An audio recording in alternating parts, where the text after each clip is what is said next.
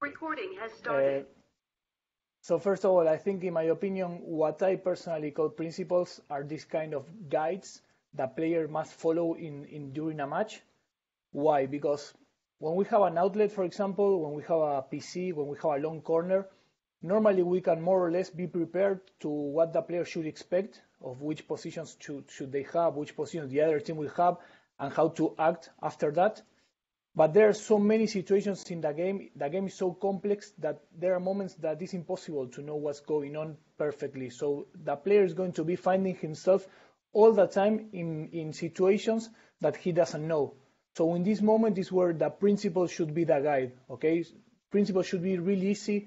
Principle should be the same for all the team, and for me it's very important that we all know them. Okay, that we coach with them and that the players can adapt to them. Okay. And this is a very nice discussion. I remember Chiche was there also, was in a course in Breda a couple of years ago. And the whole course was about principles or patterns. What we call patterns when we say, okay, we have an outlet, the center defender gives it to a right defender, the right defender passes it down the line. That's a pattern. When we talk about principle, we talk about every time a player has the ball, the decision making, which is a priority, what should we look for, and these kind of things. Of course, patterns in the short term are more effective. It's easy to say, okay, every time you have the ball, you pass it to this one or to that one. That's very easy. But in the end, it's very easy to defend as well if another team can analyze it. In the long term, our objective as coaches has to be to develop principles, to develop intelligent players that can make good decisions. That should be our aim. And I don't think that because we want to be better in the short term, that we want to win a game, we should change that priority. That should always be our priority. So first of all, this is a quote I really like from Mourinho. Okay, so what he's saying is that he wants that when a player has the ball, anybody in his team, all the rest that are on the pitch will expect the same action. And I think this is the most important, and this is why I try to work with principles. I want that at any certain point of the match, when a player has the ball, all the teammates know what to expect that is going to be going on. This is for me the best way of communication. This is having the same language. This is working together, and I think this is the key to build a really strong team.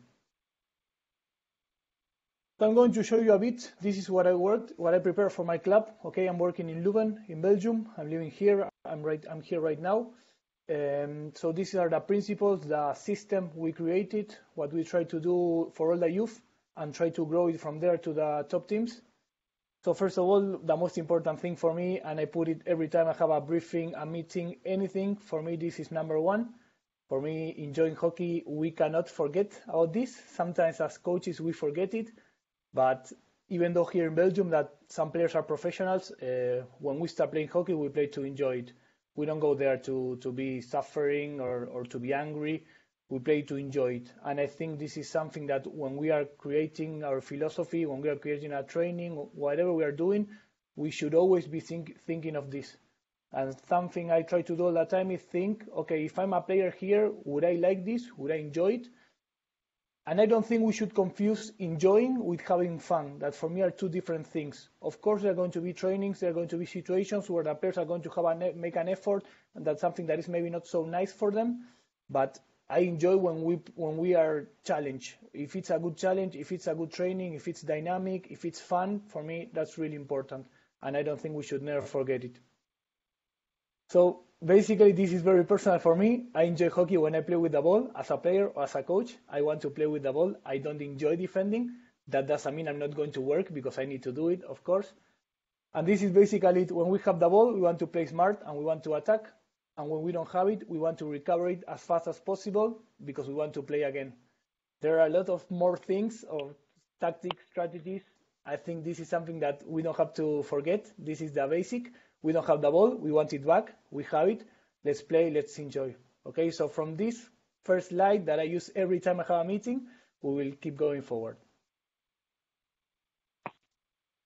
Okay, so these are the principles that we have defined in attack. Okay, so number one, and this is very personal. You can have maybe, I have talked to many people that I know we have very similar hockey ideas on how we want our teams to play, and maybe our principles are arranged different. We have different focus. So this is very personal. I will just share the example of the ones I use, the ones I like. This doesn't mean you need to copy, and I don't think you should. I think you should create the ones for yourself. For me, the whole point is just to give this as example and to make you think what you could do for your own team. When I first made the principles, the first thing I thought was, okay, what are the things I am constantly repeating in trainings? What am I asking for the players all the time that for me is so important? And from that guideline, I created these principles.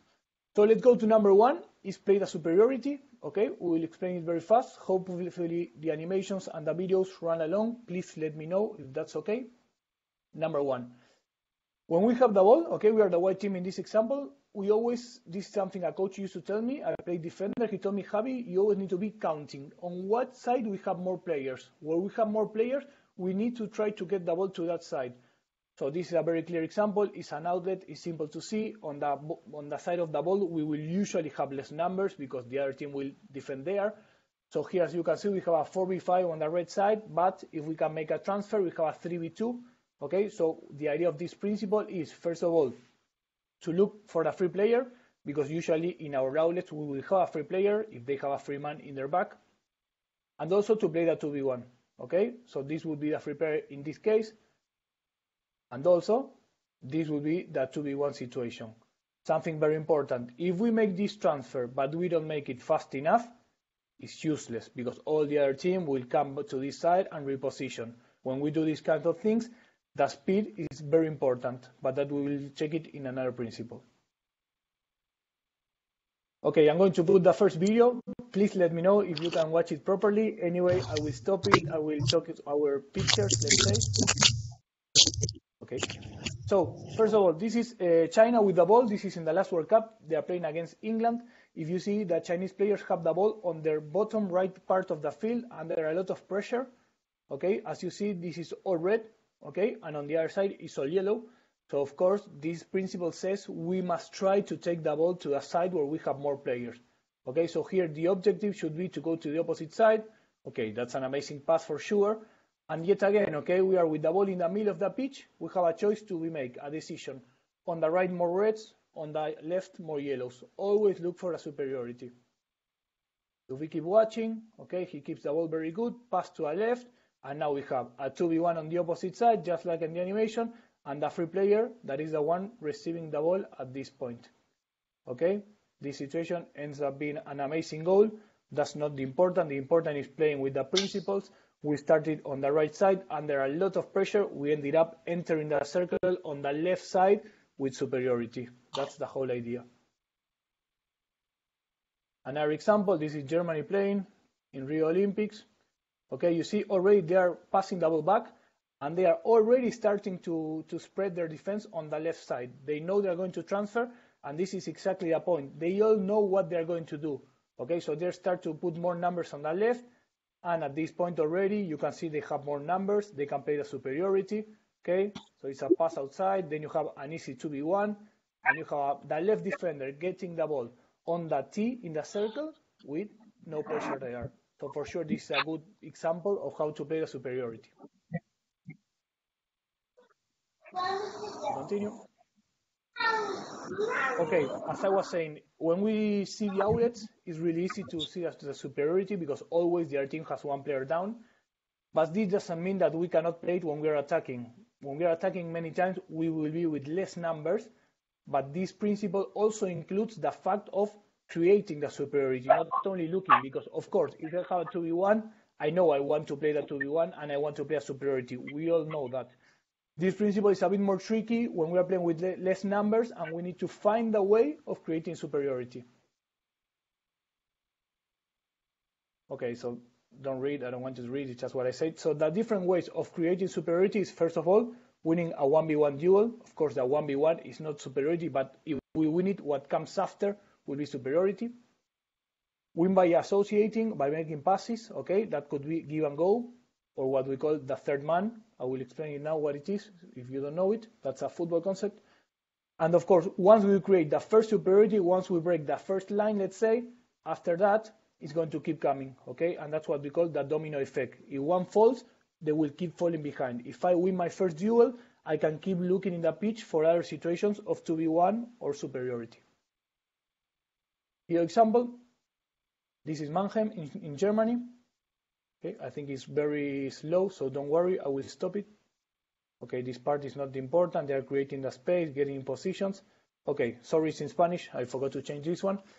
At this point exactly, if you see that the players inside the red square, I am not counting this one, and I don't think you can see my point. Yes, you can.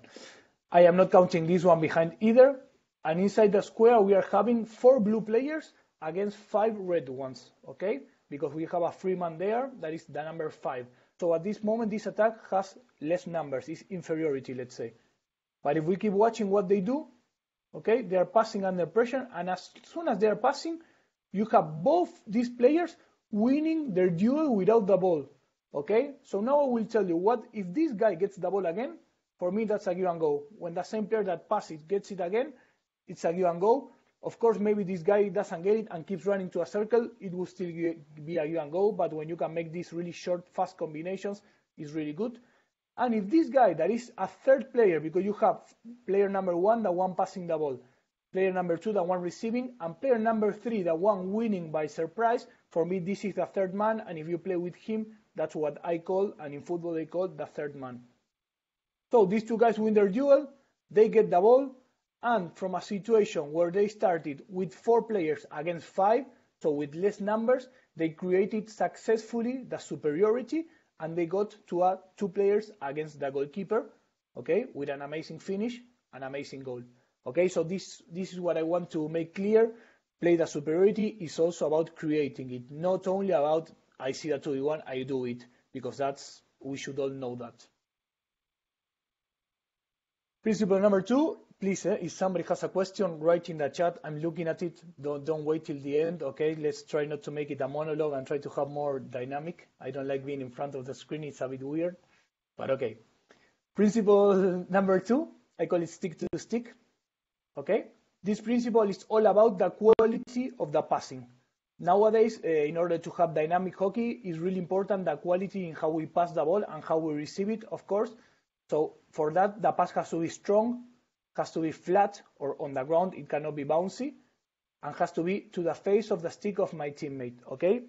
And this is very important because I know that some of you are not playing in water pitches, okay? So when you play in sand, when you play in other surfaces, it's really important to try to focus on the quality of the passes. Why?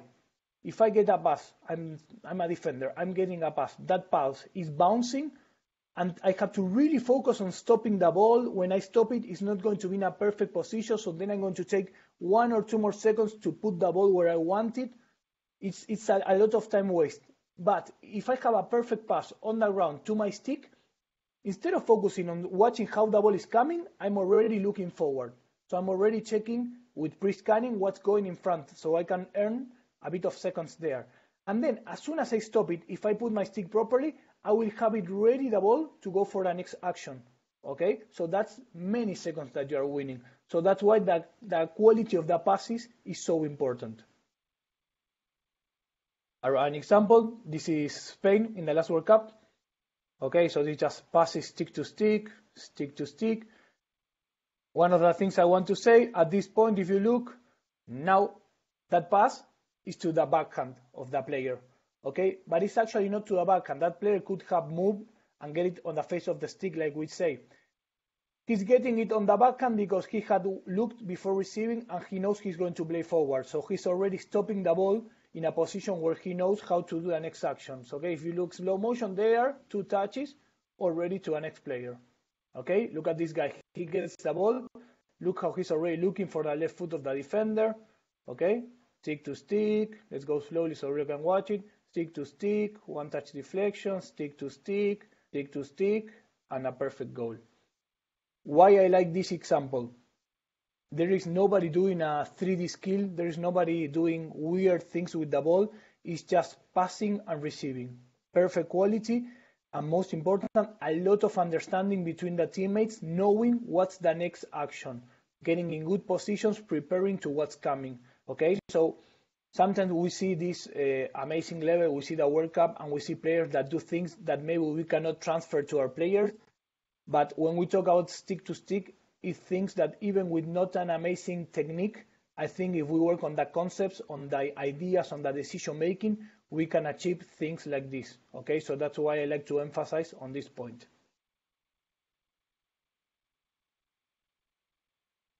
Next one. And this is something I like a lot. Usually we think that stick to stick is all about the player on the ball. Okay, so yeah, you have the ball, you didn't pass it to a teammate, it's your fault. And no, it's not like this 90% of the time. I put the case of the left defender. That is usually a guy that gets the ball under a lot of pressure. If I want to play stick to stick, I am the left defender, I have the ball at this point. Do you think I can make a pass to a stick of my teammates? And when I say stick to stick, also means that it doesn't have to go on top of the defender's sticks, between the legs of the defender. It has to be a clear pass in a straight line to a teammate. So in this case, for example, there's no option, and this happens a lot. Okay, how many times a player loses the ball, the coach thinks it's that player's fault, and say, okay, but who is helping him? Who is providing an easy way out for that player? So if this is a case, we need to understand, okay, this is what I like. When I'm the teammate, I like to think, okay, where can I receive the ball? Can I get it here? If I cannot get it, I need to look for a place where I can get it. So first of all, we must understand to which spaces the ball could go, and then we need to move to try to get in those positions. Okay, now we have 3 different options that the ball could go there. So now is the moment for the player on the ball to make a decision. Okay, I have 3 options. I could give it to any of the 3. Okay, I will choose the one I think is the best one. Okay, so that's the idea. Be able to make it easier for the decision of the player on the ball. An example. This is Germany. Okay, I will stop it. You have a player on the box. This happens every time. Passing, receives the ball. Okay, and look at this. So these are the 3 possible options this guy is having. And this is also the windows, I call it, from the box. So it's the between lines options that we have between the Spanish players that are pressing. So this is it. You have the ball. Maybe you are lacking an offensive option, but this guy is not even looking forward. So I think they all know he's not going to go forward. So you have 3 options, okay, and it's just a matter of the player on the ball decide which one he thinks is the best one. But that's the idea, to have at least 2 or 3 options every time. Okay, I choose this one. Simple and clear. Okay, yes, I'm reading Sergio's comment. It's really good, of course. It's really important to know how to play with the ball. And the other day, somebody was saying that the top teams know how to play much better without the ball than with the ball. Because there is a stat that I think that in international level, a player has the ball less than 3 minutes on his stick.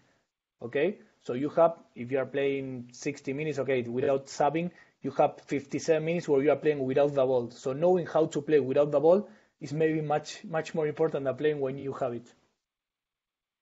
Next example, this is Holland in Champions Trophy in Breda. Okay. Now you see at this point, they get the ball here, they are starting the attack, they have 4-player combination. Okay, and again, the important is every time getting open, okay, and also trying to understand what he will do. Look at this guy. Right now, he's next to a defender. He's not an option, but look at him, follow him. He's 2-3 steps back. Now he's an option, and also he's making all the defenders come to him. So he's making that one be open. And again, pass between the line. He can pass there. He can pass here. He can choose the best option. Perfect pass, and this guy is already prepared. One touch, and inside. And again, nothing amazing. Simple passing. What's the amazing thing here? The positions that the guys are taking. They are in really good positions, and that's what makes it easier. If we provide more options, the player on the ball, we have an easier choice. This is another concept inside stick to stick, that is playing what you see. So always try to play what I'm seeing with my eyes, never play what I'm not seeing. If I have the ball, I cannot make a pass backwards if I didn't turn around. This, I think, is very important, and I see very often players even turning with the ball to the blind side where they are not watching, or passing the ball thinking there's somebody there. That's why we need to provide options for the player on the ball, and we need to, when I have the ball, I have the responsibility to always play to where I'm seeing. I will show an example. This is Belgium, okay? If you can see the player on the ball, and you have always what his sight is looking, or what I think he's looking. So that's more or less the idea. Okay, player number 1, let's go. pass, what he's looking, okay, next one, you see, he's looking forward, that's the option, that pass, he's looking sideways, he didn't choose, he turned around, okay, there's already a player going into a space, he gets the ball, and at this moment, he's looking to this side, there's nobody here, okay, we should try to have somebody, but okay, we cannot be everywhere on the field, so what is really nice that this guy, what he does, he protects the ball, turns his body around, now he sees his player coming, he plays what he sees, player receiving, player moving into a space where this guy is looking, stick to stick, receive under pressure, okay, and then finishes, okay, doesn't matter how it finishes, but that's the idea. Always have an option to where I'm watching, so if I'm under pressure, I can always have an easy way out, and also always provide better options. Third principle, this one maybe will clash a bit with stick to stick. It's okay, I'll go next. Go forward, okay? This is when we want to play hockey. Of course, we want to remember that, okay, this is a question that a coach always made to me. What's the first pass we need to look for? We have the ball, you're the center defender, where you need to look for? And of course, I think this question, everybody has done it before, so now we all know the first pass we need to look for is our center forward next to the goal. This doesn't mean we will do it. I think that if we check for this pass every time, we will find it once every 10 games if we are lucky. This is 99% of the time this is defended because every team, the first thing they will close is their center and that pass.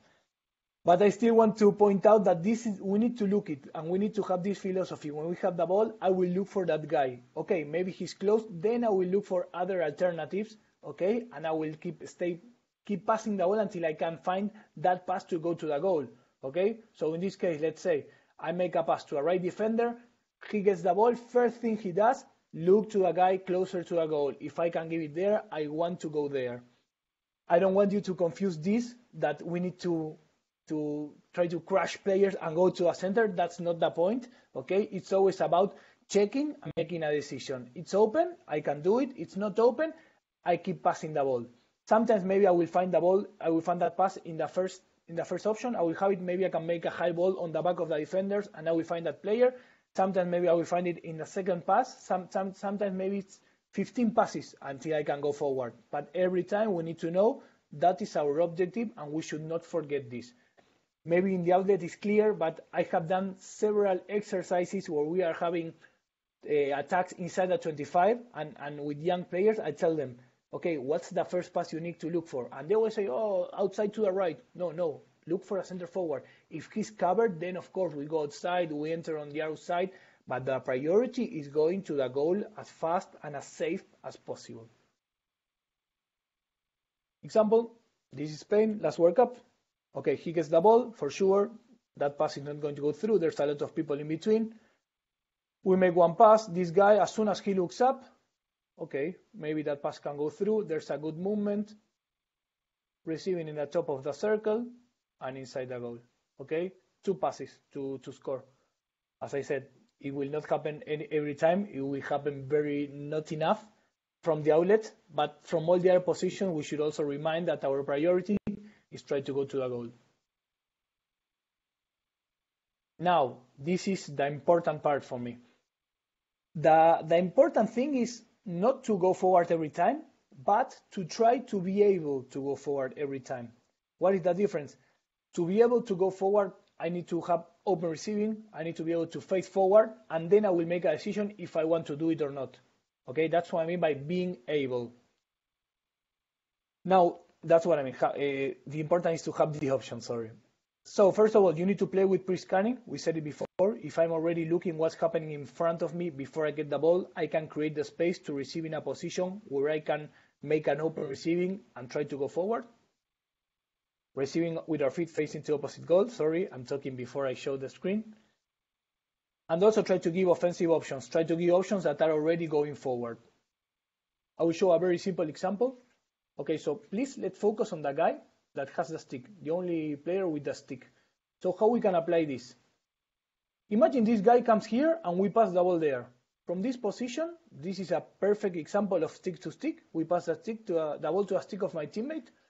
But from there we cannot go forward because we are under pressure. So From this is why I say maybe this play will crash a bit.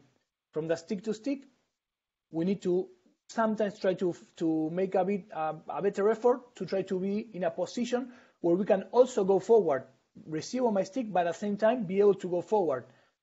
In order to do that, first of all, don't read, please. First of all, we need to understand where the pass can go through. Like I showed before, that's the angle where the pass could go in. Secondly, understand where is the space that I could get the ball. In this case, it's this diamond. I call this a box. Every time there's space between defenders, I call it a box. And now, coming to this position. Why? Because if I receive the ball here, I know I have space to go forward. This guy is a bit far away from me. And although this one is really close, if I make a good reception, I know he's going to be behind me and I'm going to protect the ball with my body. So if I get it, I'm going to be able to play forward, and this guy, if I do my work properly, he should not be able to touch that ball. Okay, now we will look it in a video example. Video example. This is England playing against Australia. Okay, so please pay attention to this guy. He's between two Australian guys, and if you want, that's a whole box. Let's check the video. Okay, first of all, before going forward, look at this moment. If you can see with detail his face, I'm not sure, he's turning, he's looking forward. That's the pre-scanning moment, okay? He's looking forward before receiving the ball. Now, he's looking at the ball, okay? He's understanding what space he has to receive, that's the box, and he's understanding where the pass could go through. So, look at him, he's going closer to this guy, knowing that he can protect the ball from him and creating a space to go forward. Look at this point, he's looking over his shoulder to look if he's coming. When he sees he's coming, he receives, puts his body in between, and with a good coverage, it's really hard that this guy can get the ball. And now he has all this space to be able to go forward. What he chose? To play sideways. And I love this example because that's exactly the point. As we said in the first slide, the idea is to have the possibility to go forward, then it's the player's decision. He can choose to go forward, he can choose to go sideways, he can choose to pass backwards. But he has the possibility. His technical part allowed him to go forward. Okay? Pass sideways. We look at it from another angle, look at this again. Okay? That's the space in bold. He's receiving the ball, he's putting his body in between, goes forward, he can pass into a circle, but he decides not to, and he makes the pass sideways. Now at the same time, let's look for another detail from this clip that I like. Look at this guy, he's the one receiving the ball on the line afterwards. He's coming from the circle to give another option. Why? There's too many people in the circle, we don't need so many options in the same place. He's providing a different option.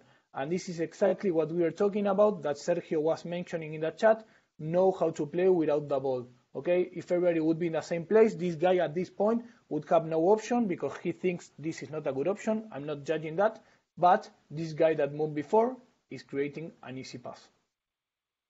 Another example, this is Australia. Open receiving. Okay, now, as usual, let's see what he did to be able to receive open. Okay, what normally would happen for me? Normally, if I try to think this situation in my team, I think they would pass the ball, he would receive here under pressure, and we had to pass back. I think 90% of the teams would do that. Okay, but look how, first of all, this guy makes just 3 steps, 1, 2, 3 steps, and now he can receive forward. Okay, and at the same time, the player on the ball, how he's moving forward with the ball while opening that angle a bit better, knowing he's going to pass to this guy.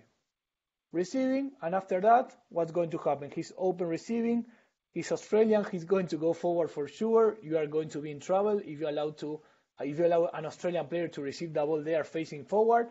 So now on is domino effect. Okay, you have superiority, 2v1 forward. Okay, 2v1 number 1, this guy receives going forward as again. You have a 3v1 outside because this guy was looking at the ball, not looking his player. 1 player here, 1 player there. Okay, let's continue. 2v1, receiving here. This is also a 2v1. It's going towards the goal because it's always in direction to the goal. 2v1 inside the circle, and we end up with the ball in the circle that unfortunately didn't finish in a goal. I think it would have been an amazing goal, Why, in my opinion, didn't finish in a goal? This guy, his body is not for open receiving. Why? Open receiving is always pointing towards the goal. So if the pass is from here, he should be with his feet pointing to the goal. When he receives the ball, it's not so good, his position, so then he still needs to turn around. Of course, it's easy to watch it in the video. If I'm that player, I wouldn't be able to do it, but it's just to try to express my opinion to all of you so we know what you are talking about, okay?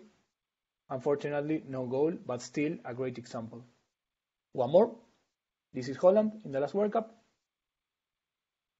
Okay, receive forward, go forward, look for his teammate, 2 passes to a center forward, and then they have an attacking situation. Now, all the things that happened that this guy did to be able to go forward, that when you look at it, looks really easy. Okay, he stopped the ball, he ran forward. Okay, let's see.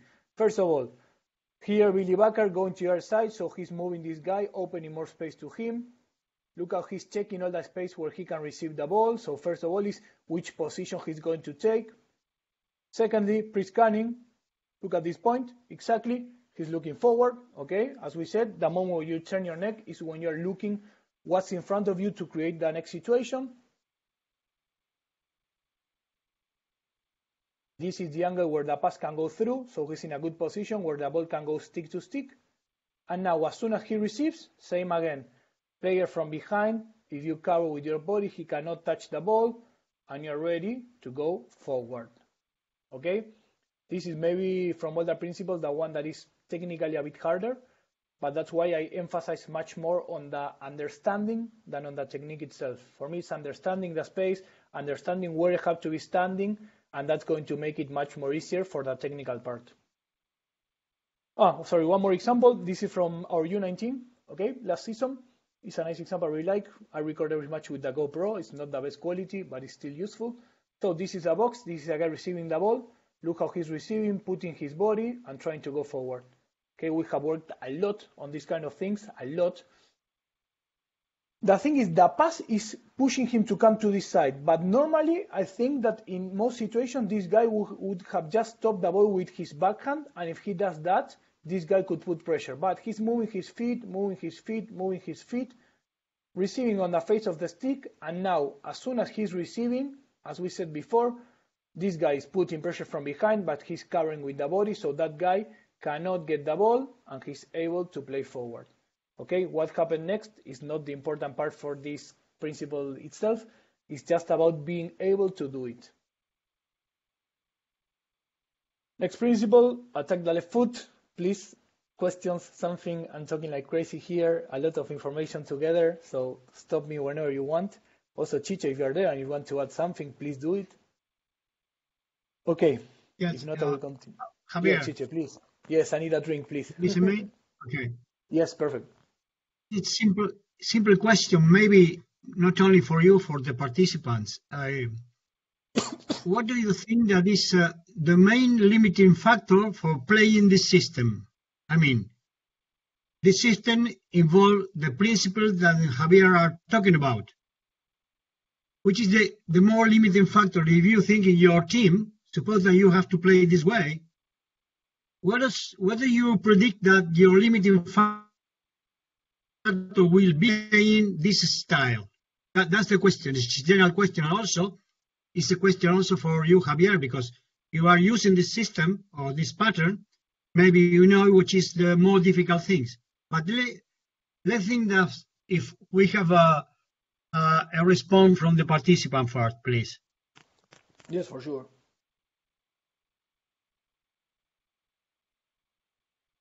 People are shy, I think. We have Do we have a question for the participant? Okay, we have some answers in the chat already. You're lucky you can read. I can't read without my glasses.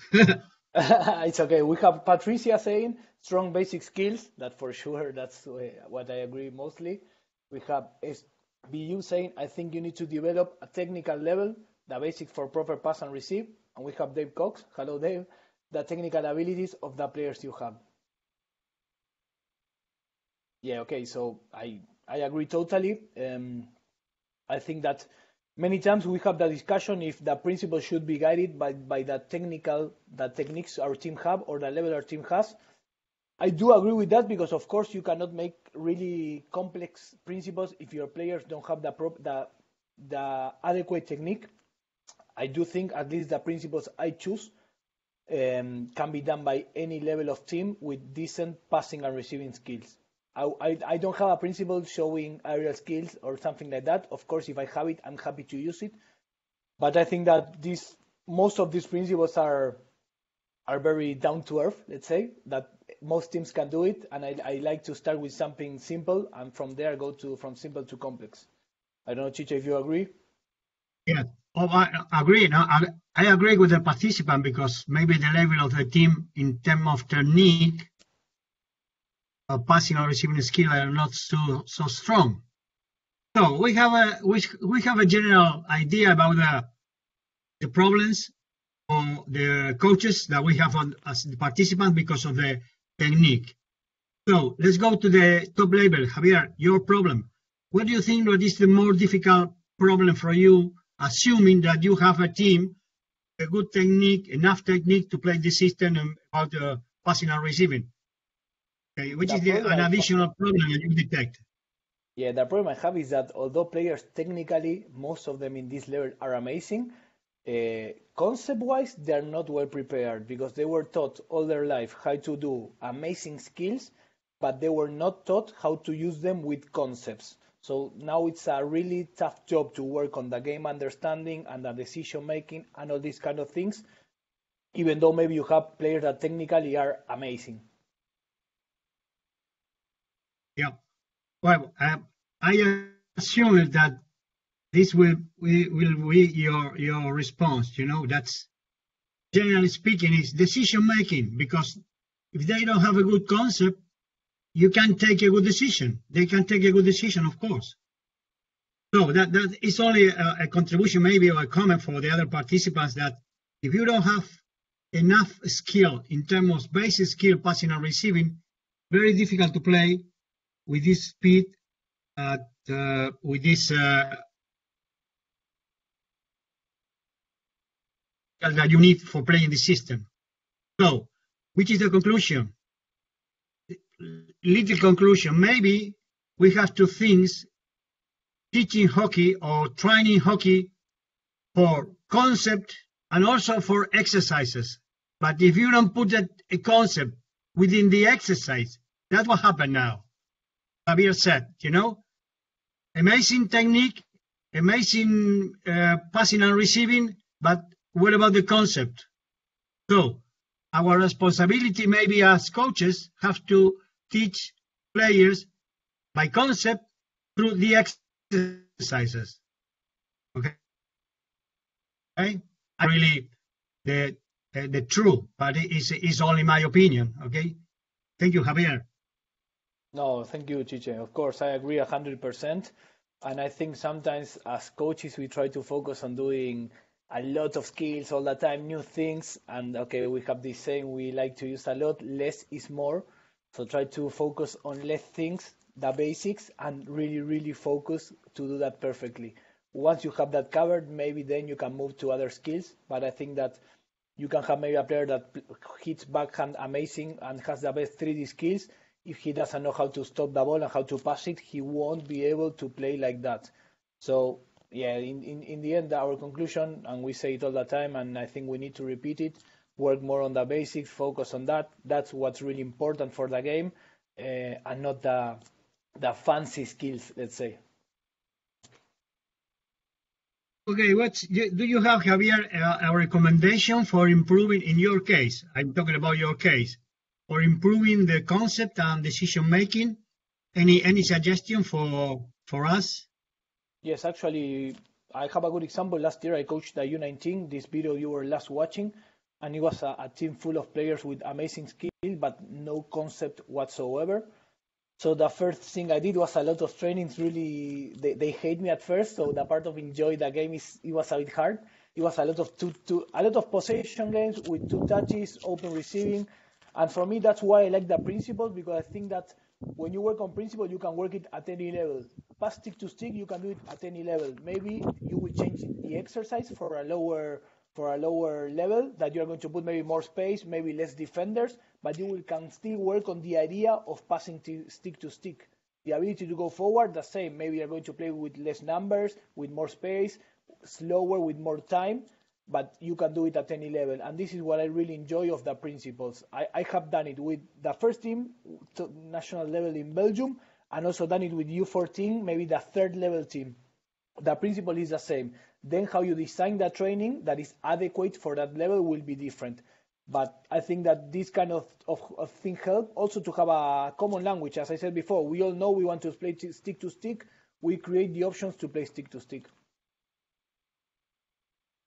Okay, good. Thank you. Thank you, teacher. Okay, I will continue.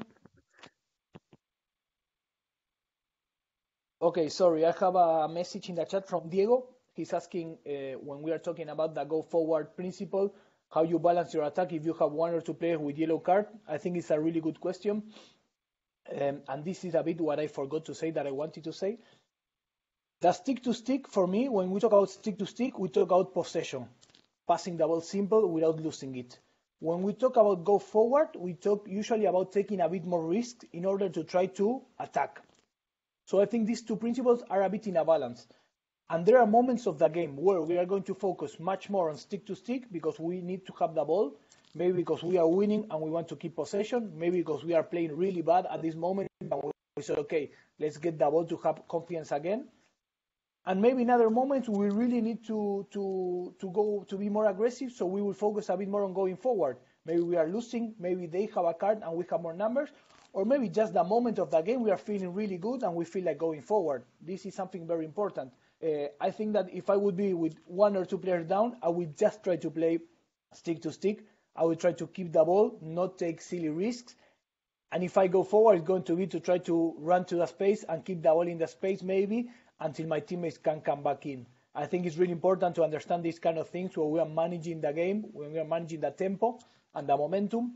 That's why I like these two principles. When I want to play more possession, I want to play safe, more stick to stick. When I need to take more risk, more go forward. It's a balance between one or the other. So thank you, Diego, for the question. I really liked it. Next principle, guys, is going to be attack the left foot. Maybe I think right now we are actually redesigning our principles. We are organizing them again. Attack the left foot. It's not that big, but I put it as a principle because in the youth, I have to use it all the time. I have to remind it all the time. And why is this? First of all, normally, for the players on the ball, of course, we know that going to our right or the left foot of the defender, if I have a guy in front of me, is our strong side, and of course, it's his weak side. But normally, for a player attacking forward, the easy is to go to his left, because the stick itself makes you go to your left. So we need to work a lot of winning their left foot. I will show an example. This is in Hof class. Okay, they start. This is just the start of the match. Already, first pass, and this is what I mean when we understand each other. This position is already in the left foot of the defender. This guy is already looking for that option. Okay, so left foot, receiving the ball, 1v1 duel, where left foot of the defender, bye-bye. And the last pass to the left foot of the defender into the space, is already receiving on the left foot of the defender, and he's taking a shot on goal that is not a goal, but it's not the point. And also I want you to go again through a last pass. Look at this guy. This is actually Maiko. He's an Argentinian player. Look how he's running to the inside. He realizes he's going to get close, turns around, double movement, and pass to the left foot of the defender. Okay, so just in the first clip of the match, that this is 10 seconds, you can easily see the intention of this team, that is to go forward and to look of the left foot of the defenders. Another example from Australia.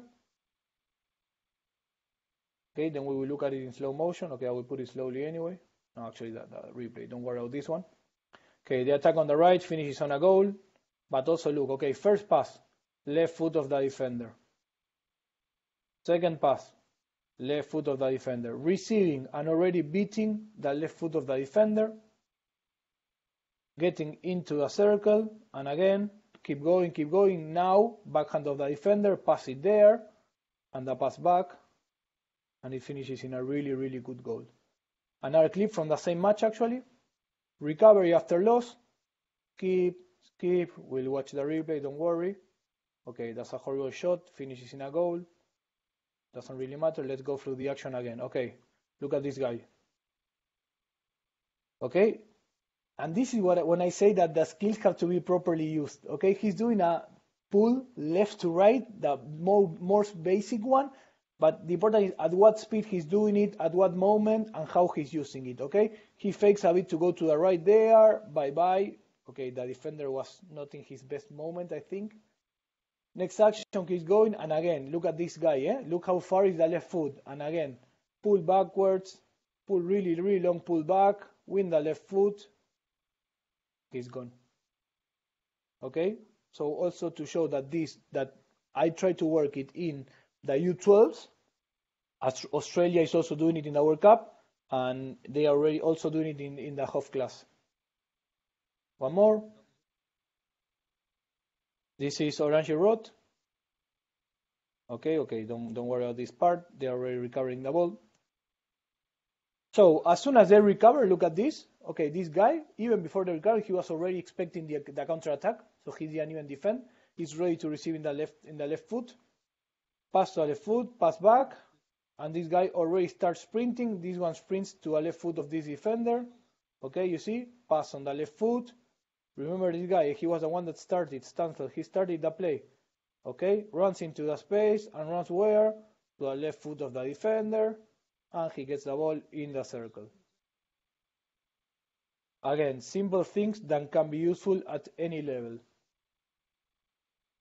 So as I was saying before, in the youth it's really hard to go to the left foot of the defenders. Why? Because we usually don't work on carrying the ball properly.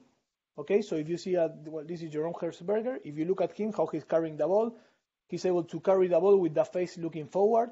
Okay, looks easy, but it's not. When we start playing, I see a lot of players that when they carry the ball, they're just looking at the ground, bending their back. No, you need to get your body lower, bend your knees, and try to be able to dribble while facing forward. This is a really nice example.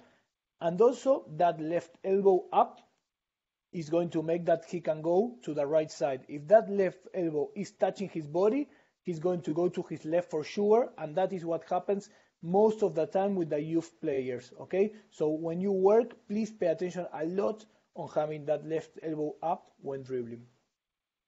This is an example. This is a U14 girls I coached last year also. Okay, the quality is really bad because it's the GoPro, but still you can see the idea. I want you to look at this girl. She's running with the ball, how she's carrying the ball, even though she's running right to left. Now we'll see the replay, don't worry. Okay, it doesn't matter how the action finished. I want you to see how she's carrying the ball. Look at this. She's carrying, running from right to left. That's okay, but she's left elbow outside the body. Her face is up. This girl is only 11 or 12 years old. It's really amazing to find a girl for me running with the ball like this. But she's always looking to pass on her right foot, looking to pass to the left foot of the defender. Look how she's carrying. Head up, elbow outside all the time. Okay? So these are the things that we need to work more. And this is what I mean. And most people said it on the chat. Work on the basics. This is basic. Run with the ball properly, and we don't do it enough. Okay? Hey, Javi? Yes, please. I have a question. It's Sabinho. Doesn't matter. I have a question about you speaking about basics. Last year I had an instructor course with the Belgian Federation, and we were also speaking about basics. What includes for you basics? It's very general, but what does it mean for you in speaking about details? Is it only stopping, receiving, passing, or is it also dribbling? Like in this example with this dribble. Okay, perfect. Thank you very much. I love that question. The other day I had a meeting actually because I'm in charge of the youth in Leuven, but more from U14 forward. The youngest, there's another coordinator, and we had a meeting, and he asked me, okay, how do you need the players to get to U14? With what kind of techniques? And this is what we talked, running with the ball properly, number one, okay, being able to run with the ball in a good position, body posture, as they are saying somebody, I don't know the name there, is of course passing the ball. That for me, when we say passing is, okay, you're from Belgium. In Belgium, they love to make slaps. They love it. But for me, there are not enough players that know how to push the ball on the run. Okay, so pushing on the run, pushing on the right foot is the technique you use the most. The other day I was in a really nice webinar by a guy named Facundo Quiroga. He was really good. He showed all the techniques in what percentage were used in a tournament. And push was number one by far, okay? This doesn't mean we don't need to work on the others, but we need to know which to focus. We need our players that they can push the ball perfectly on the run, or I don't know how to call it, this small push hit, like the indoor push. These two skills are the number one for me, and we don't work on them enough. Okay, we work on the flat, we work on the hit, we work on the aerial ball, we work on the backhand. Okay, we can do that when they have mastered the push on the run, and running properly with the ball and receiving. Of course, for me, that's the basic. The end, pulling left to right, having good wrist, let's say. Stick work is very important also, of course, but this is what we don't have to forget, that the basic to be able to do all these principles is running properly with the ball, passing properly on the run, pushing 100%, and receiving skills. Okay, thank you very much. No worries. Okay, we see this example. This is Argentina in the semi-final of Rio. Okay, it's against Germany. I really remember this goal. It was a very happy moment for all the Argentinian people. Sorry for the rest. Okay, but let's look at the technique. It's a 2v1. It's on the left foot of the defender, and it's an amazing goal. Play the superiority, all the concepts we've seen. First of all, look how he's carrying the ball. The ball is outside his right foot. Look at his left elbow outside. Look at his face looking forward. He keeps running, and look how he's passing the ball, pushed on the right foot, okay? How much time we have spent working on this technique. Think it for yourself, We need to work it much more for sure. Perfect pass, perfect receiving, open receiving to go forward, put the ball in front, and a good finish. Next principle, wide and deep, okay? The order is a bit tricky, Maybe we should have started with this one, because to do everything we've done before, we need to be wide and deep. But okay, it's more a global one. So let's see that this picture, I see this a lot of times in most games, all the players trying to get the ball. At least in Argentina, we are people that we want to have the ball in our stick, so all our movements are towards the ball. Give it to my stick. I don't know why I'm going to next, but give it to my stick. No, that's not the way to play top level hockey. What we need to try to do is make the space as bigger as possible. How we are going to do it? First of all, having deep options, okay, and having wide options. Why? Just by taking these positions, we are going to make their defenders stretch. We are going to have much more playing area, okay? And first of all, if this guy can get the ball, of course it's good to play a superiority for a transfer, to play the space, so we can play wide to then go deep. But at the same time, if we are wide, we are going to make all the spaces, all the channels inside bigger, so we are going to have more chances of playing passes inside, okay? Example, this is the same clip we saw before for play forward, but we are going to focus on the second action now. Look at this. When he carries the ball forward, he's able to pass the ball to a center forward. Now, the usual, I like to see why things happen. So let's go through it again. Okay, I don't care about this part. I don't think it has the animation. Okay, sorry, should have the animation. I make a mistake with the video I chose, so I will have to show it. Look at this moment exactly. First of all, when they have the ball, you have this guy here, defenders inside. When he starts running, look at the behavior of those two, how they go open. Okay, and now you have this diamond, two players really wide, allowing the long, deep pass. Why? He's wide, so these two guys are coming with him. He's wide, so these two guys are coming with him. And that's what's opening that deep pass in the center. Okay? That's why it's important to be wide to be able to play deep. Belgium example, this is in the Pro League against Australia. Okay? In this moment, if you want to play deep, these guys are too close together, you have defenders. So look at the movement these guys are doing to be able to create that space, to make it bigger, that angle, for the deep guy to receive the ball. Okay? Look at it. They both change direction, different positions, open the path, and then we are able to find the deep player.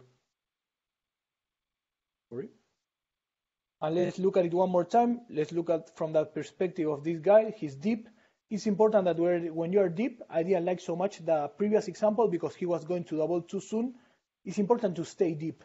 Be patient until it's the perfect moment to go to look for the ball, because if you go early, you will bring the defenders with you, okay? So look at this guy, follow him, he's waiting, they open the space, now he sees a space, now there's a change of speed, and he's able to receive. And something important to mention, okay, the two guys that create the space, the one that is outside here and this one, if they don't do that, this guy cannot receive. So this guy, we should always encourage it as coaches. Because imagine this guy scores, everybody would be, oh, amazing pass, amazing shot.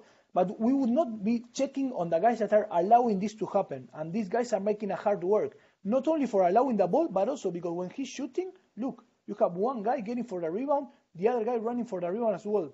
Okay, and these are the things that make a difference, these kind of efforts. Okay? Next one. One more from Belgium. Okay. They couple their defense really wide. They are using all the width of the pitch. Now, this guy receives the ball, and again, you see, he has the two guys wide, one deep, and one behind, that's the guard. But you see, as this guy is here, that defender is with him. As this guy is here, that defender is with him, and that is what is allowing all this big channel to pass forward. Okay, so now, yes, we can pass to a player inside the circle, and we can take a shot on goal that was almost a goal. But again, we need to thank the guys that are being wide to allow this possibility. Okay, a really bad quality example. Again, my GoPro with okay, we have the ball here. Okay, we are playing under pressure. High ball. Okay, we get hit because they were not five. But look, what was the principle number one? Play the superiority. All this side full of players from their team. On the opposite side, we have more numbers, and also we have players wide and players deep. These are really good example. Okay, first play wide to then be able to play deep. Look at this. One pass, two passes. We get it in the baseline. Okay, and we have two guys already in the circle. That is a really big effort also. And unfortunately, we missed the goal. Okay, but that doesn't mean that the principle was not carried out properly. Okay, it was a really good idea. It was a really good decision. We just missed the technical part. As a coach, we need to encourage this, okay? Maybe we can work on how to finish it properly or what you can do better, but the concept is perfect. Next principle, attack the space, okay? If we are doing wide and deep properly, we will create a lot of space. Now we need to know how to use that space. So one of the most common mistakes, I say it in Argentina for sure that I know, is running towards the defender, okay? Going to the defender, trying to dribble in the defender's feet or leading towards defender. The idea is to go always to the space when we have the ball and when we don't have the ball as well, okay? So let's see the two examples. First of all, without the ball, we need to make leads into the empty spaces, okay? That's a very simple example. That's the space. Try to get the ball in the space. Now, when we have the ball, I also use this principle, okay? And to go to the space is to play a 1v1 outside the defender's reach, okay? Try to go 1v1 into a space so the defender cannot even touch you. That's the most important. And this is when I say to use our skills effectively, okay? I don't want to use my skill to dribble through this guy's legs. That is going to be maybe he kicks it and it's over and I get a free hit and it's nothing, but try to use the space and the skills use them far away from the player so he cannot even touch me, okay? Example, Germany, London Olympics. Look at this guy, he's defending inside the circle, a lot of pressure, okay? They recover the ball here, and at this moment where they clean, let's say the play, they are ready to face forward. You have three guys that are already running forward from the counter, okay? They were all defending inside their circle, and they start speeding up. But where? They are not. This is what I say. Imagine this is your team. You have the ball here, and you have all your players in this position. In 90% of the teams, I think they would all be going to this space, trying to fight there for the ball with the defenders. They run one here, one runs over there, and this one is already running into the circle, okay? That's important. Go to the space. So pass number one to this space, okay? I'll put it slowly so you can watch it. pass number 2 to a second space, and look at this guy, eh? He was the one defending in the penalty spot. He keeps going, he keeps going. This one is already joining again. Okay. So from a play that was defending inside the circle, they make a counter, running to the space. Nobody had to dribble, nobody had to do anything weird. Run to the space, a really good precise pass to a stick of the teammate, and you have an amazing goal. Some more examples. This is a really good one. This is Arthur Van Doren, one of the formidable players in the world. So this is what I was saying. When you want to dribble around the guy, do it outside the reach. Okay, so let's say that red zone is the reach where he can reach with his stick. When he could touch the ball, try to do it without going through that part. Okay, let's look at it. So he's coming this way. He's pulling the ball. You see, that's exactly what I mean. Eh? Look how he's pulling the ball, where he's pulling it. Really far away. He's coming here. He's protecting on his back so the guy cannot touch the ball. And he's looking over his shoulder. Eh? When he sees he's coming, okay, this is a moment. Protect the ball, go to the other side, speed up, leave him behind. And although there the ball is in the red zone, he has his body in between, so the guy doesn't have a chance. Okay, and from a situation over there, under pressure on a 1v1, he created a superiority, he played forward, and it's an amazing goal. Let's go through this action again. Okay, you see, pull back, under pressure, put your body in between, protect the ball. I call this feeling. You feel he's coming on your left side, so you need to go to your right side, go to the space, and once you're able to turn, speed up and leave him behind. This is what, for me, how to play a perfect 1v1 without risking the ball, eliminating the player because he's eliminated. Yeah, I think it is amazing. This is top hockey. Another example, a different one. Okay, the guy getting the ball right now, that's Christopher Ruhr. He's one of the fastest players in hockey. So look what he's doing. Okay, he received the ball with space. Poor the guy from Malaysia. I would never like to have a 1v1 against Ruhr with this space. But look how Ruhr plays it. Let's go to that. Okay, I put in slow motion so you can look at it. So he's going towards the player right now, but knowing where is the space. So there he looks at him a bit. So this guy has to move his feet. Now he's facing at him. Bye-bye. Speed up, go into space, and finish it. Let's look at it from another angle. Okay, let's see. You see? Going to a space. Now he looks at the defender at this moment. So the defender thinks he's going for the small 1v1. Bye-bye. Pull the ball, go into the space, speed up, and he's gone. Really nice example. Okay, a couple more. This is Belgium. These are examples of going in between players. Okay, this is also attacking the space, maybe a bit more risky because it's in places with less space, but still going between defenders, always trying not to touch the ball, between defenders. Okay, that's exactly my point. He's not going to where the defender is. He's not trying to make a 3D skill in between the legs. He's going always in between, trying to cut the lines. One more. Ireland against Australia. Look at this guy. You see, you have red zone here, try to escape in between. There, just in between, speed up, excellent. Now you have a space, so this is a combination of both examples. Running into a space and also leading into the space. Look at this guy, he identified the space, okay? At this moment, receiving the space, and an amazing goal against Australia. That is nothing easy. I really like this example. Look at this one again. Just in between, so they cannot reach it. Okay, look at the following. Going into the space.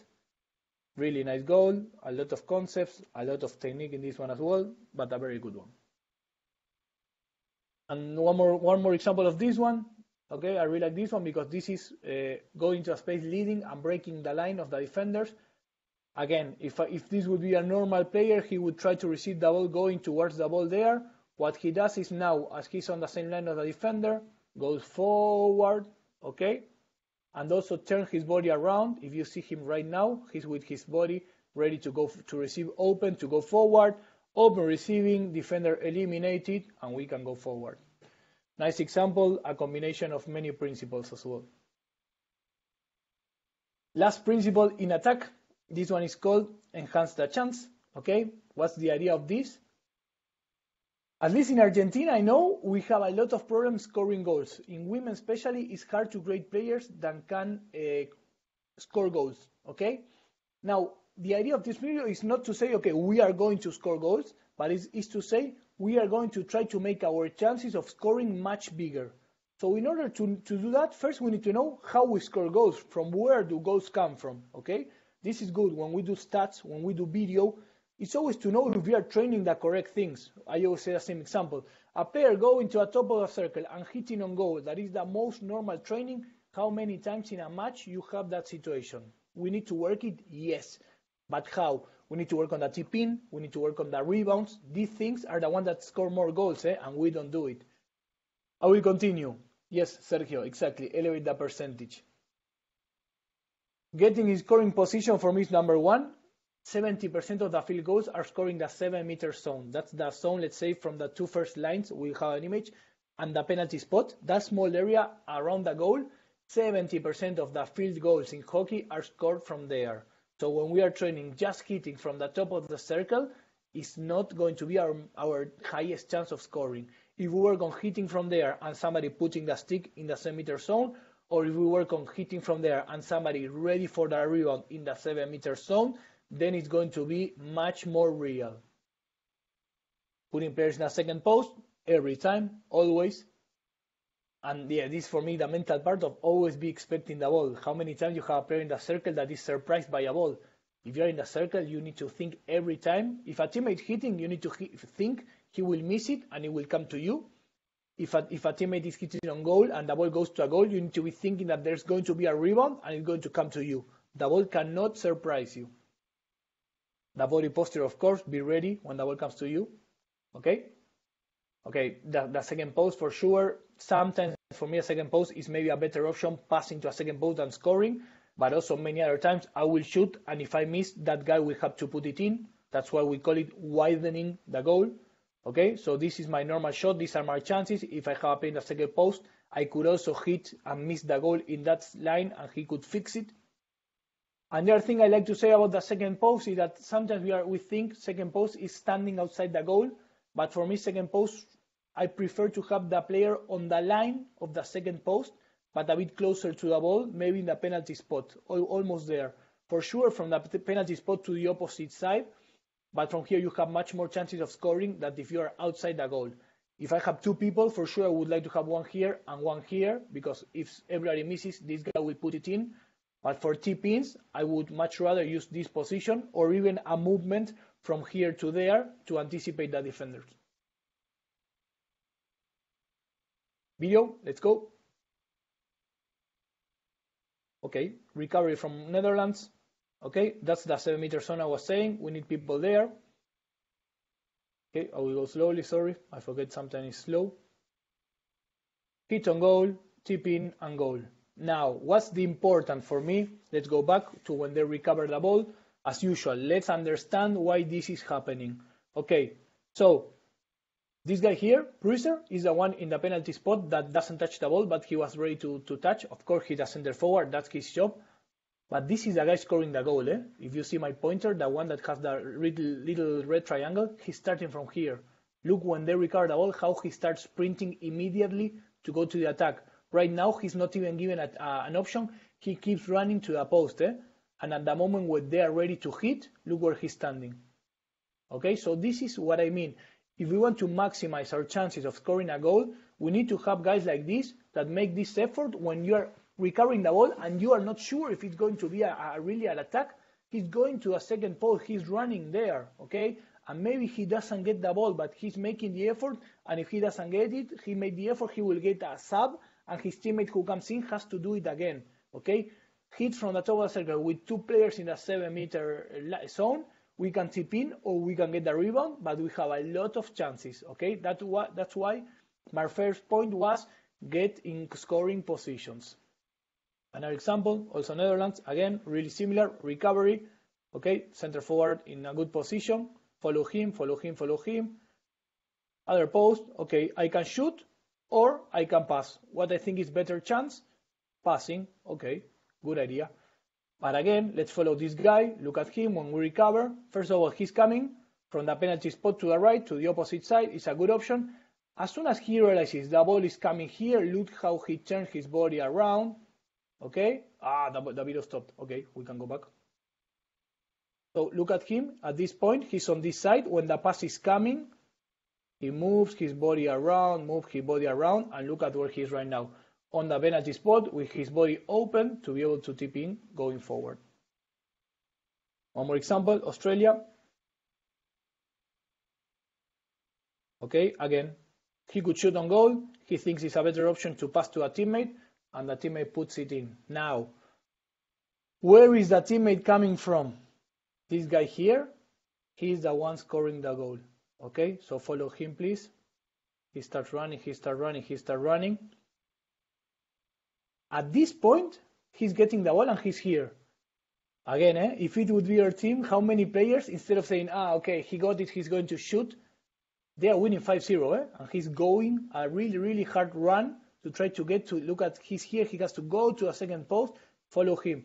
Go to a second post, move the body, and give that option, okay?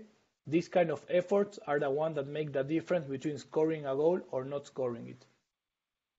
This one we saw it already. This is the attack from Ruhr, but let's look at the second part.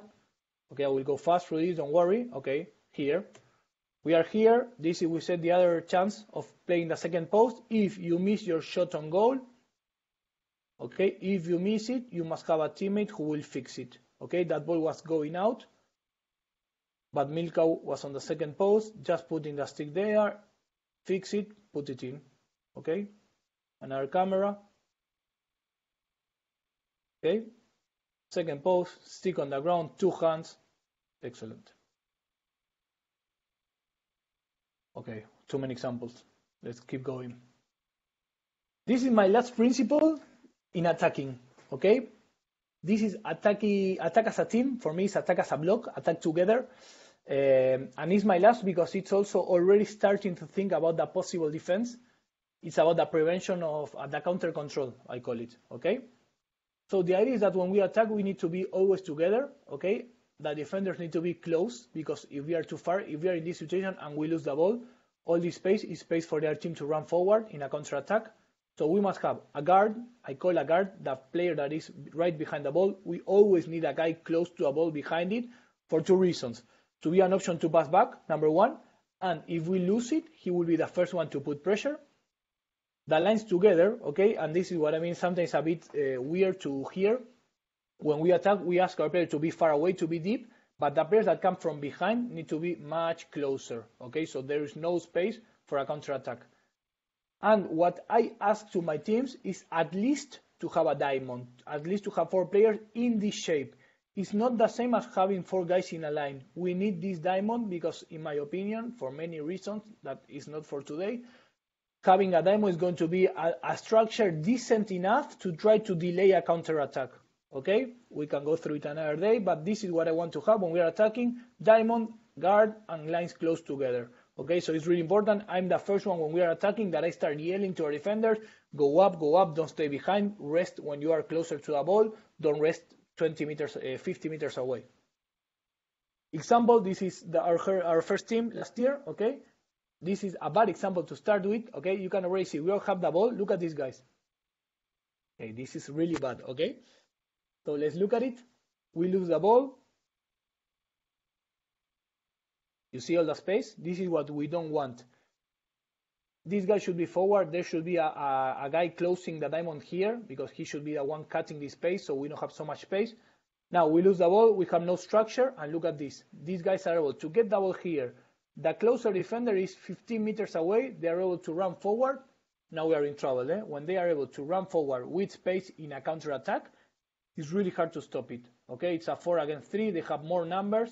Unfortunately, okay, the goalkeeper made a really good save, and it's not a goal. But for sure, it's a really, really bad counter-control from our side. And what I mean the counter-control for me is not in order to defend the counter properly. For me, so we don't even have a counter-attack. So we stop it before it starts. Okay, so let's go this one, same game. Another example, much better one.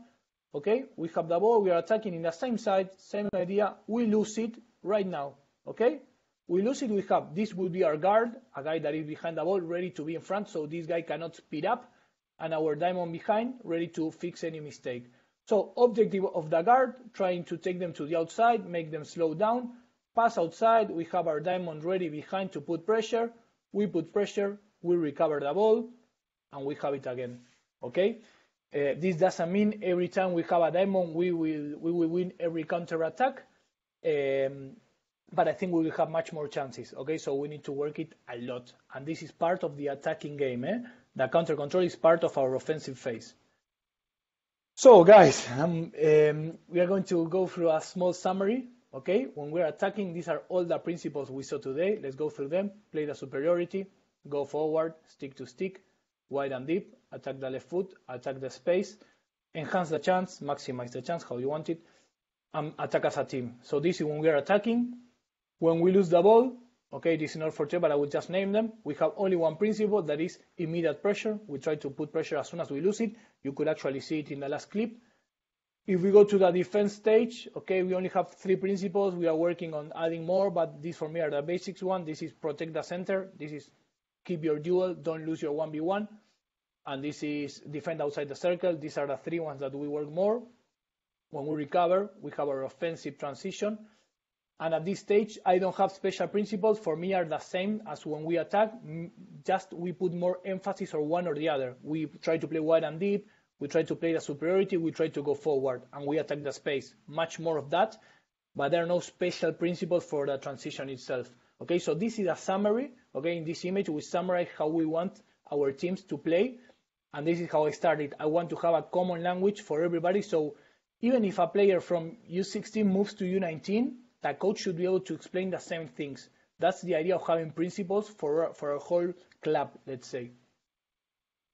So to finish, guys, okay, that's it. Thank you very much, all of you, for your time, for staying here for a long one. I know it was a lot of information.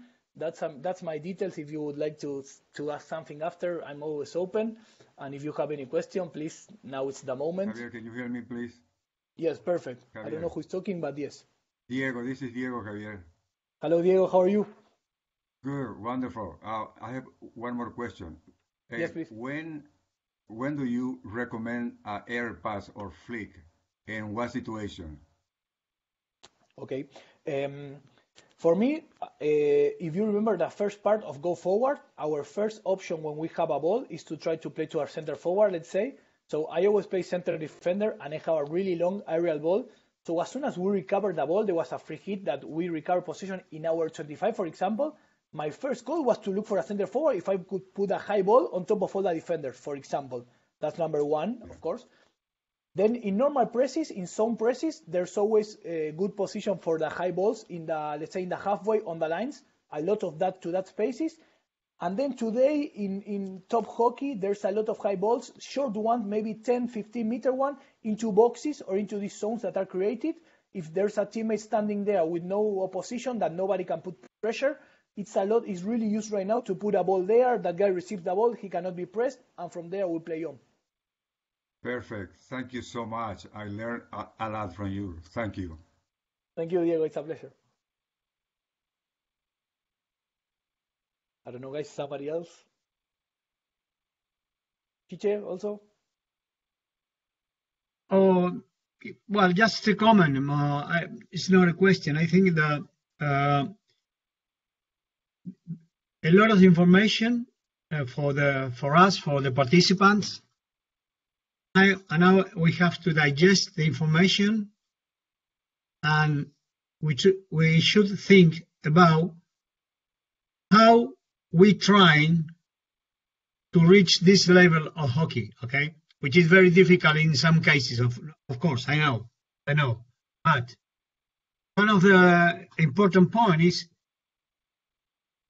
try to teach player for principles with exercise. Of course, you need the exercise. Without exercise, you can't transfer the information, because when you design an exercise, it's communication as well. You are not talking, but the exercise is talking for you. The concepts are very important to understand how these sort of things you have to use for increasing the level of hockey. This is one of the things. The other point is pay attention about the technique, how you have to receive the ball, the posture and the profiles in order to get better position to keep going. And one of the indicators that we have is that there are many indicators. You can use every indicator that you want to use. One of the very important indicator is when the game is not interrupted, means that you are approaching to this style. Doesn't matter if you are close.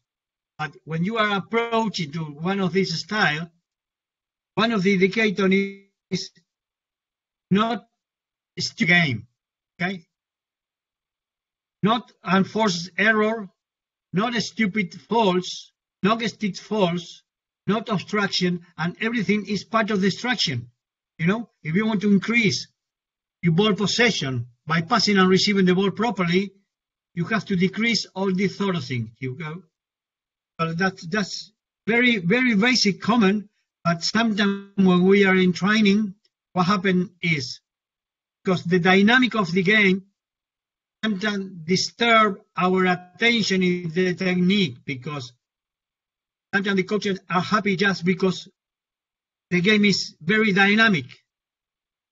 How many mistakes we make, losing possession to one side, losing possession to the other side?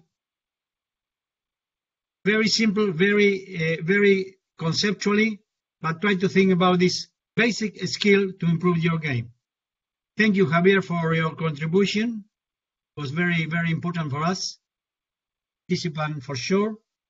That's it for me. Thank you again. Thank you, teacher. Now, yes, to clarify. Sorry, yes? No, not all. Yeah. Go ahead. There's still a question from Tony Trotman. You want to answer it, Javier? Yes, for sure. I was reading it right now. He's saying if there's a difference between men and women in the execution of these principles. Personally, no. We use these principles for our whole club. Boys or girls use exactly the same. Of course, the hockey is different between boys and girls, but like I said, in my opinion, these principles can be done at any level, from the first team to the U14 women third team, let's say. That's what we try to do when we choose them. And I also want to add a bit together with what Chiche was saying, that of course, everybody has a different reality where he's coaching, and some of the things that maybe I can do at this level cannot be done in other levels, of course. For me, the main point here is the objective of this presentation was to try to inspire people to create your own principles that can be different, can be simple, doesn't matter. But for me, you should try to sit down and have these principles clear. You should have it and know it by your team. And I just show mine as an example, but the idea is to promote that. So people in your own team, you can develop and know everybody, try to get to know what you are trying to do at every moment. That was how we started, and that's the whole point of it. So if you're done, I don't know if you want to add anything else, if there are any more questions. Okay, there's one more. Hello, Andres. Yeah, okay. The question from Andres is about when we lose the ball, why to put immediate pressure instead of running back and cover the center of the field. And for me, the answer is exactly what I tried to say before, that if we put immediate pressure, what we are trying to achieve is that the counterattack doesn't even start. Okay? I think that if we run backwards, of course, in some cases we will have to do it because we are not in good position, but I don't think that's the ideal situation.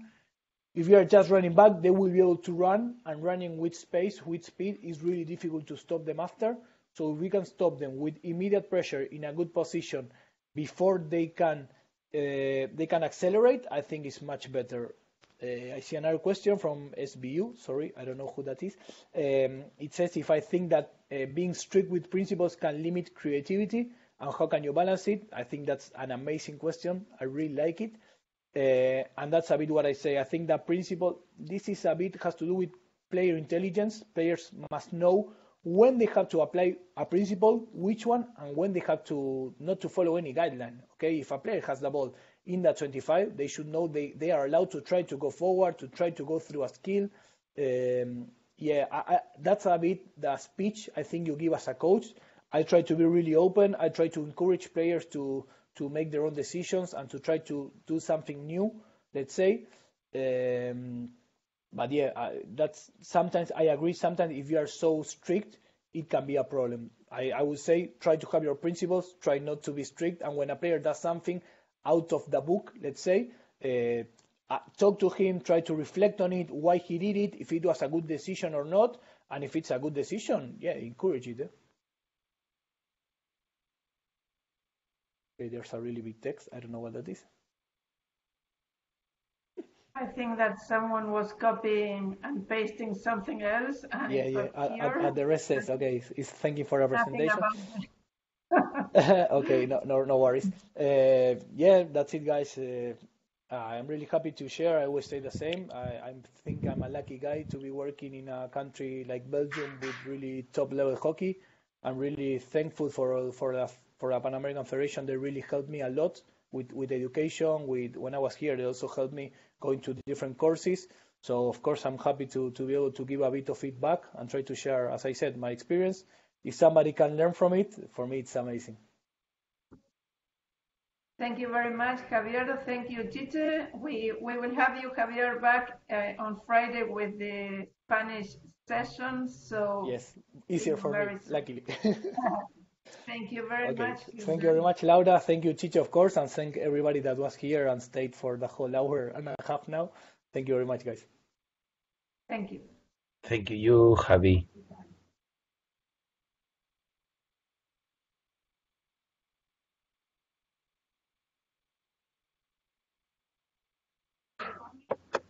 La llamada